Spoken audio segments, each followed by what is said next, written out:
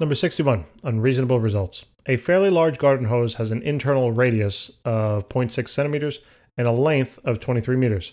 The nozzleless horizontal hose is attached to a faucet and it delivers 50 liters per second. Letter A, what water pressure is supplied by the faucet? All right. So here's a little diagram, right? We have a certain length of the tube. We're going to have a certain flow rate through the tube. We have a certain radius, right? And we want to know what the pressure is at the faucet. So the faucet, in relation to, we're going to have a certain pressure at the faucet, and then we're going to have a certain pressure at the exit. Okay, we'll call this P sub E, I guess. You can call it, 1, 2 and 1. It doesn't matter what you call it. But there better exists a pressure differential between these two locations. Otherwise, there will be no flow. Why? Well, look at this formula over here on the right-hand side. This says that flow rate is equivalent to this mumbo-jumbo. But part of this mumbo-jumbo is the difference in pressure. If the difference in pressure between 2 points is the same, meaning you subtract the same number from itself, then this becomes 0 and the whole thing becomes 0. All right? So there must exist a pressure differential. Now, are they asking us for gauge pressure? Are they asking us for, total pressure? So basically it doesn't matter how we frame this problem because either way we're going to get the same answer. So if I assume that I'm going to be calculating gauge pressure here, all right, that means I'm going to neglect any type of pressure due to atmospheric pressure, that is. So what I mean by that is I assume that the pressure at the exit point is then 0. And then I would solve for my pressure at the faucet. All right, so essentially in this formula, then P2 becomes P sub F, and this is 0. And I solve for P sub F. Okay, great. If I want to find, if I don't do it that way, I'm still going to come up with the same answer. All right, though the only difference now is that I'm going to be solving for the total, or I should say this, the answer won't be identical, but what I will be solving for now will be the total absolute pressure at the faucet, including atmospheric pressure. So if I do that, then I plug in for my pressure at the end, it's going to be 1.013 times 10 to the 5th Pascal. And then I'm going to solve for my P sub F. So if I plug this in, right, I plug that in there, I solve for my P sub F, and then I'm going to get the total overall pressure here at the faucet.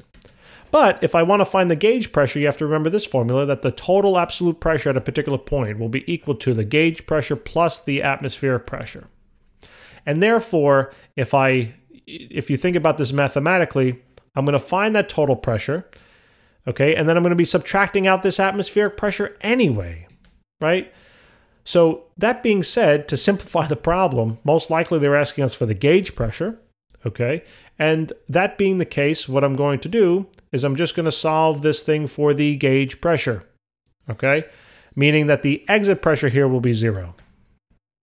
Just wanted to mention, how to, given the certain assumptions, how to solve the problem.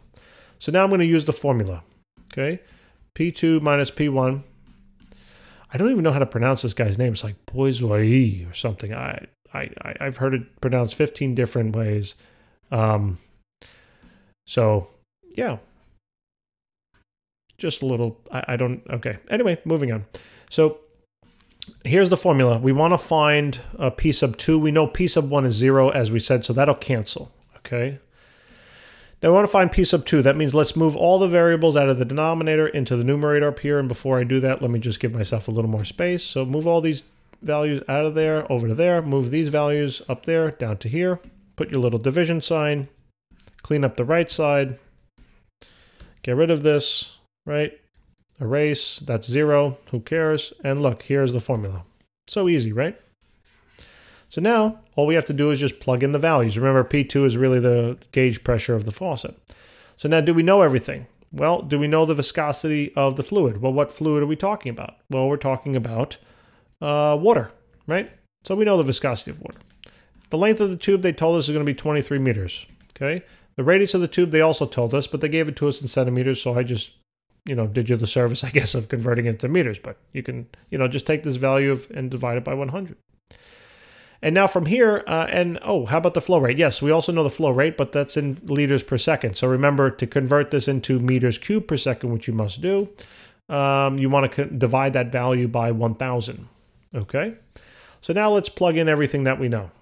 All right. Oh, and by the way, what's the water temperature, right? It doesn't tell us what temperature to use, so we have to make an assumption. Let's assume that the water's at 20 degrees Celsius. Okay, so we have 8 multiplied down by 1.002 times 10 to the minus 3. The length of the tube is 23 meters.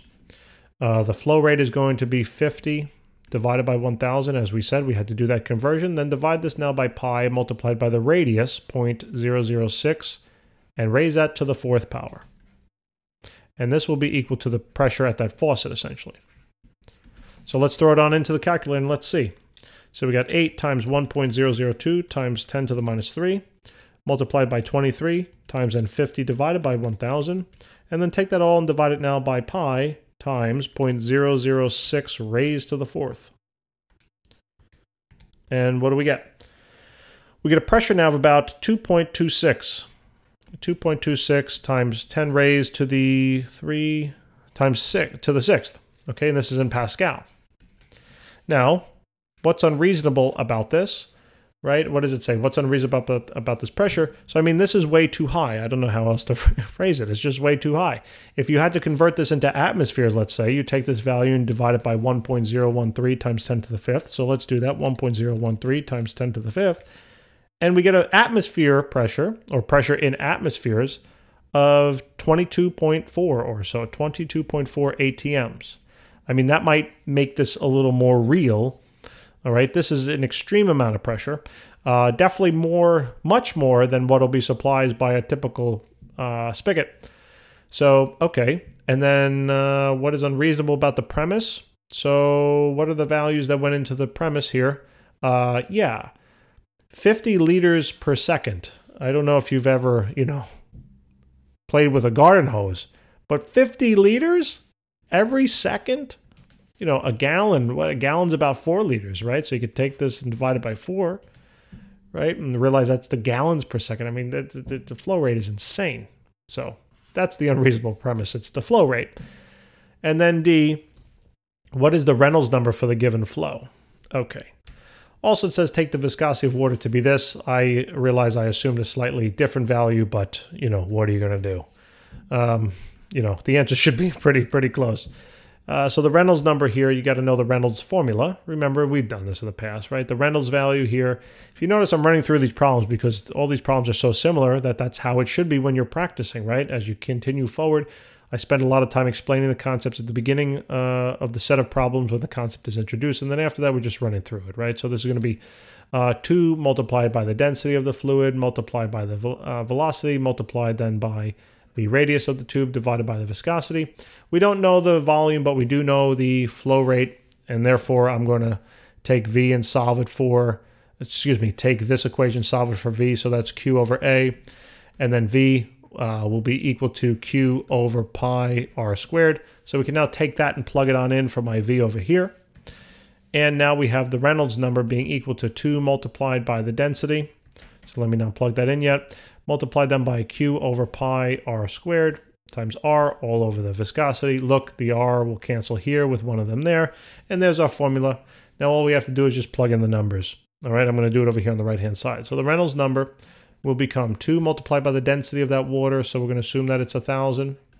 All right, fresh water.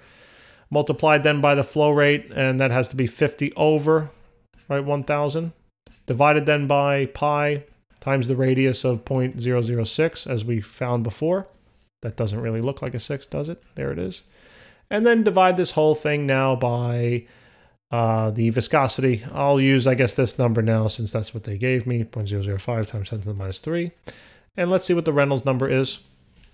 So we take 2 multiplied by 2 times 1,000 times then 50 over 1,000. And then take that and divide it now by pi times 0.006. And then divide that result by 1.005 times 10 to the minus 3. And there's your Reynolds number of 5.28 times 10 raised to the 3, looks like 6, right? So your Reynolds number is about 5 million, okay? Anything over 3,000 is considered turbulent, so I think that's pretty turbulent.